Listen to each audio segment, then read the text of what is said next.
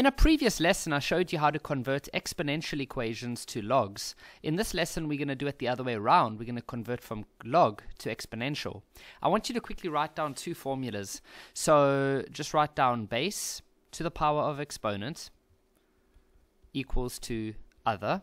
Then I want you to write down exponent equals to log base other. Okay, I know that probably doesn't make any sense right now, and your life is probably super stressful, and now here's this dude on YouTube making you write down this random stuff.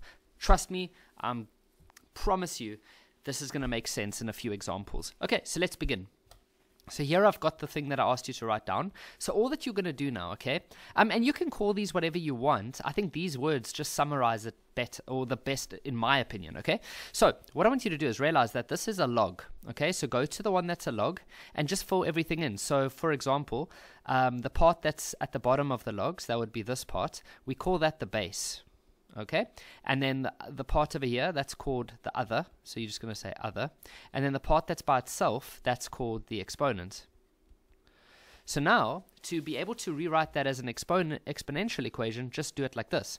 So it says that we start with the base, so the base was a, so we say a, then we take the exponent, which is c, and the other was b.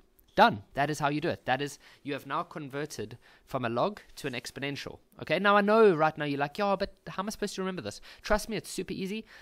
Write it down on a piece of paper a few times. Trust me, you should do that, because eventually, I've seen a lot of learners, they forget the order. Okay, so let's quickly try that again. So here's a log, right? So we know that if we look at this, then the part that's by the log is called the base, so that's the base. Eventually you won't need to memorize this, you'll know it. This part here is the other, so that's other.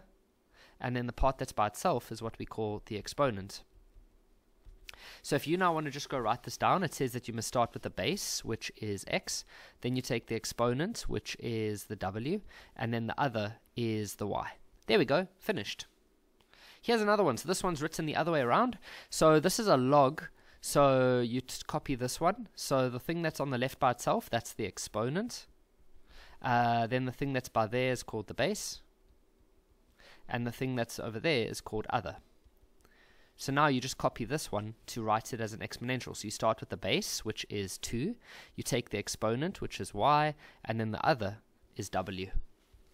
Now we're actually going to use all of this and solve equations. So let's first start by realizing that this is a log. So we need to just go copy. So we know that this part is the exponent. So that is the exponent. Then this part over here is the base. And then this part is the other. Okay, so that's other. Now, if we want to rewrite that as an exponential, then what we would do is you start with the base, which is 2. Then you take the exponent, which is the 3. And then the other is x. Now, you can actually find x. You see x is over here by itself. So you just have to literally figure out what is 2 to the power of 3. Well, that's going to be 8. And so there's the answer. X is 8. Here's another one. So let's start by copying this once again. So the thing that's by itself, that's the exponent. The thing over there is called the base. And then this is the other. So if we're to go rewrite it now as an exponential, you would take your base, which is 2, your exponent, which is the 9, and then the other, which is x. Now this I would advise typing on the calculator. It's going to be quite a big number. Oh, actually not that big. Come on, Kevin, don't be dramatic. It's 512. So that is the answer for that one. Here's the next example. So by now you should be getting a better idea that this is the base, this is the exponent, and this is the other. So if we now had to go rewrite it as an exponential, we would say base, which is x, then it's to the exponent, which is a 9, and then it's the other, which is a 3. Now to get this x alone, we're going to have to take the 9th root on both sides. So we're going to say, so then that would make x on the left, and then this you just type on the calculator. Trust me, no teacher is going to expect you to know the 9th root of 3. It's going to be 1.1298, but if we round that to 2 decimals, for example, then it'll be 1.13. Here's our last example. So we have a log here, so we copy this. So we take exponent, then we make that equal to log of base, and then this here is the other.